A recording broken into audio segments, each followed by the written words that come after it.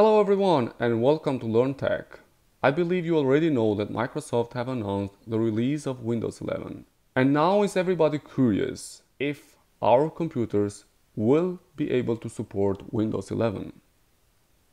In this video at Learn Tech, I'll show you how you can check if your computer will be able to run Windows 11, and if not, what are the most common reasons. In order to do that, we need to download from Microsoft the application which is called PC Health Check. So here we go. I have opened here the page from Microsoft where you can download this application. I'll put on the description below the link for it. And once you are here, you need to scroll down till you find this part here which says get ready, and then you have the possibility to download the application through this link here. Before we download the app, I would like to have a look on the minimum system requirements that your computer has to satisfy in order to support Windows 11. So for the processor, it should be at least 1 GHz or faster with 2 or more cores. And memory or RAM should be at least 4 GB, and storage should be 64 GB or larger, and system firmware should be UEFI or secure boot capable, and TPM should be version 2.0. We are seeing that most of the people are having problem with TPM, which is the acronym for Trusted Platform Module. We'll have a look about that in the next seconds. And then your graphic card should be DirectX 12 compatible graphics, and the display, which should be at least 9-inch, internet connection for sure, etc, etc. So let's go back to TPM. So I will show to you guys shortly what does it mean, TPM, and why some people are having issues with that. So TPM stands for Trusted Platform Module, and it is a technology which is designed to provide hardware-based security-related functions. A TPM chip is a secure crypto processor that is designed to carry out cryptographic operation. This chip includes multiple physical security mechanisms, etc, etc, etc. I will put the link about TPM on the description below, and you can go through and check about that in more details. Microsoft have also published a list with Windows 11 supported Intel processors, and you can have a look and check if your CPU is on the list, and if it is, it means that you satisfy that requirement. It's a long list, but you can also search by Control F and then you search your CPU. So now that we have clarified which are the minimum system requirements for Windows 11, we'll download the app and check if my computer satisfies these requirements. So once the file is downloaded, we'll just double click over it and then it will start the installation.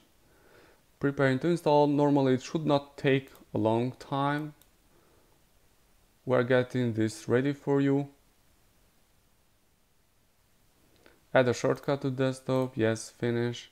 So here we go. After I installed PC Health Check app, we'll see this view, and in order to check it, you just need to click on this option here which says check now, and then it will show if your computer satisfies the requirements.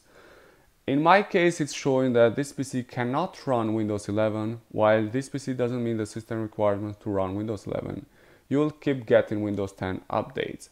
But actually, the reasons why I am receiving this error is because my storage, or my available storage, is very small, which is, I believe it's around 9 GB free space left. So in this case, I believe the reason why I cannot install Windows 11 is that I don't have free space on my computer. Another reason could be if your TPM is not enabled or you don't have installed TPM version 2.0.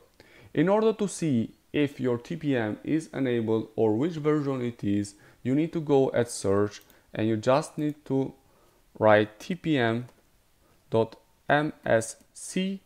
and then you can open this Microsoft Command Console document just click over it, and here I have information regarding my TPM management. So the status is that the TPM is ready for use, so it means that it is enabled. And if you see that your computer is showing the status disabled or it's not ready to be used, then you need to go on BIOS and you enable TPM. The second important information is here, which will show the specification version, which in my case is 2.0. In case that in your computer is not showing 2.0 or it is 1.2, then you need to upgrade your TPM. And some TPM manufacturers are allowing that or are providing that to your computers. So you can do that also through BIOS, and you can upgrade from TPM 1.2 to TPM 2.0, and then you have the possibility to install Windows 11. So these were the most common reasons why your computer may not support Windows 11, and I believe that we can find workarounds to fix these problems. So that's why please do not forget to subscribe to my channel, so you will get the latest information about Windows 11 and the solutions regarding the problems that we will have during this upgrade. So that's all that I wanted to show to you guys. Stay healthy. Thank you.